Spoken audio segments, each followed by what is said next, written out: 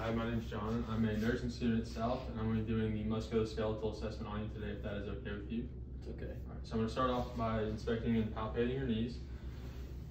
So I noticed that your knees are slightly tan. I do not notice any cyanosis, redness, or swelling, or any masses or deformities.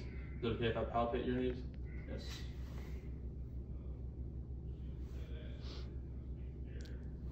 All right, so I did not notice any, I did not palpate any masses or deformities. Did you feel any pain or tenderness? No. And then while I was palpating, I noticed that the temperature of your knees was warm and equal bilaterally. So now I'm going to move on to your musculoskeletal strength. So I want you to put your hands, your arms like this, and I'm going to push against you and you keep me from moving you. All right, now I'm going to pull and do the same thing. All right, so your upper extremities were a 5 out of 5. So now I'm going to push down on your knees and you push up. All right, and then I'm going to push against your legs and you push back. Now I'm going to do the same thing and pull. All right, so your lower extremities were also a 5 out of 5. So now I'm going to assess your range of motion. So I'm going to just stand up for me.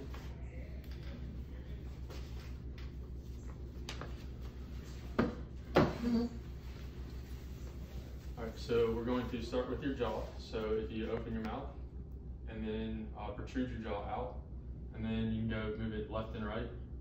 All right, so you have full range of motion in your jaw. Now we're going to move on to your shoulders. So if you put your arms straight out, that is flexion, and then you put them by your side, that is extension, by your side. All right, and then if you move them all the way back, that is hyperextension. So if you put them up in the air, that is abduction, and then by your side is adduction. And then you can put them behind your back and grab your hand for internal rotation. Right, and then behind your head, grab your hands behind your head for external rotation. So you had full range of motion in your shoulders. Now we're going to move on to your elbows. So for flexion, you can put them back in this position like earlier, and then extension, straight out, and then hyperextension, you can just lock your elbows. All right, and then for, we're going to keep them out, and palms down is pronation, and then flip them over, that is supination. So you have full range of motion in your elbows. Now for your wrist and fingers. So if you point your wrist straight down, that is flexion, and then straight out is extension, and then up as high as you can for hyperextension. So then if you point your hands toward each other, that is radial deviation, and you point them out, that is ulnar deviation.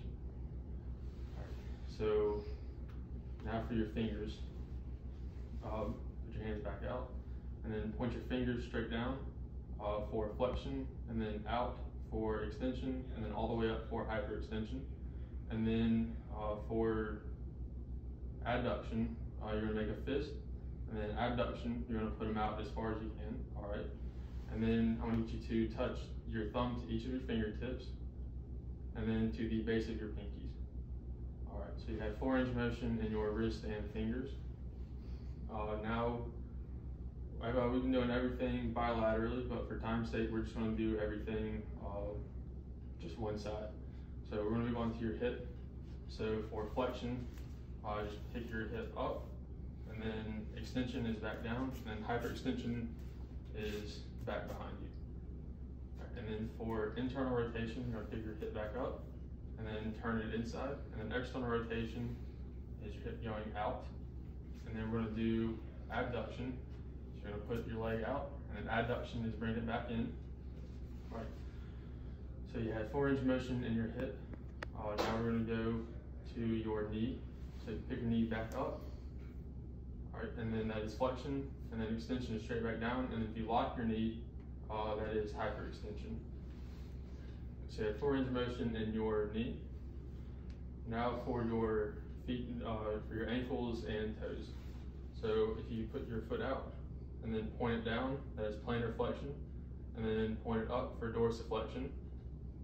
Then for inversion, you take your sole and point it towards the inside, that is inversion, and then eversion is pointing your sole out.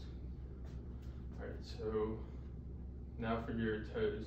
If you curl your toes in, that is flexion, and then pointing them out as far as you can is extension.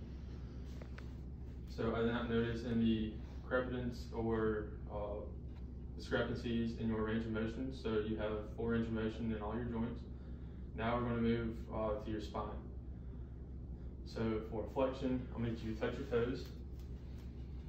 All right, and you can stand back up. And when you stand up, that is extension. And then for hyperextension, if you lean back 30 degrees, all right, and you're good. So now we're going to work, or we're going to assess your lateral bend. So keep your hips still, lean to your left, and then to your right.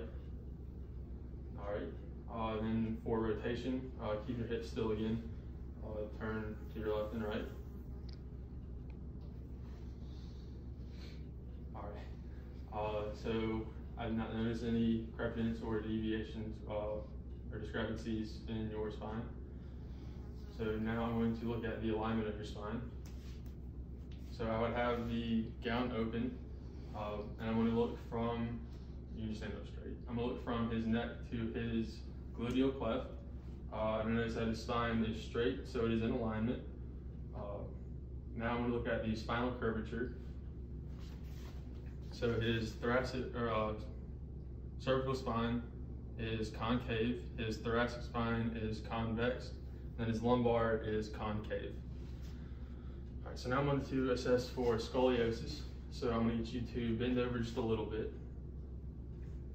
All right, and what I'm looking for is the alignment of his spine, and I'm looking at his shoulders to make sure that they're both even bilaterally, and one's not lower than the other.